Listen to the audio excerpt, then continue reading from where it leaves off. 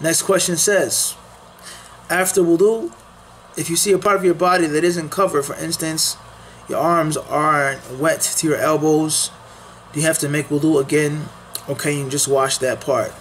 We say that some of the people of knowledge hold the opinion that al-muwala, which means to do things in succession, to do one part right after another, okay, in a continual motion.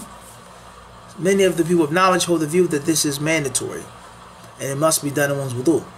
Okay, he is not allowed to wash his arm and allow the arm to dry and then wipe his head. Okay, rather he must do these things all in one fluid motion, unless there is an excuse, extreme heat, extreme cold, so on and so forth.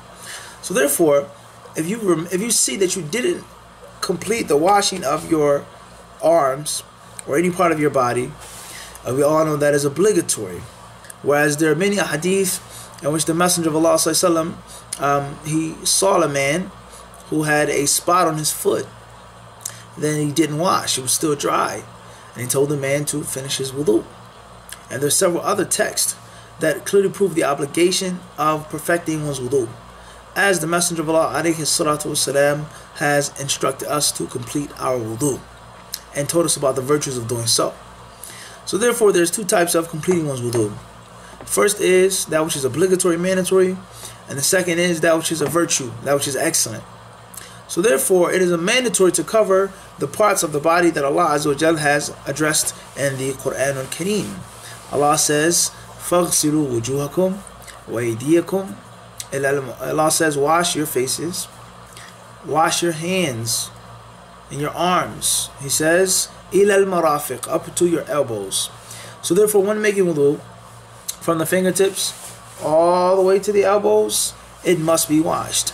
So if you discover that you haven't washed it, then you haven't completed your wudu.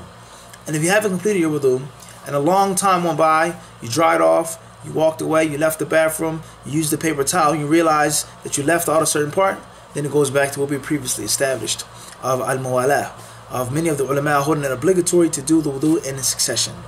As for if a short period of time passes by, you just noticed it, then that what you have to do is wash that part that you forgot or left off, and then finish your wudu. You don't have to go all the way back to the beginning. So therefore, you left out a part on your arm, wash your arm, and then finish. You don't have to go all the way back to your mouth and your nose, etc.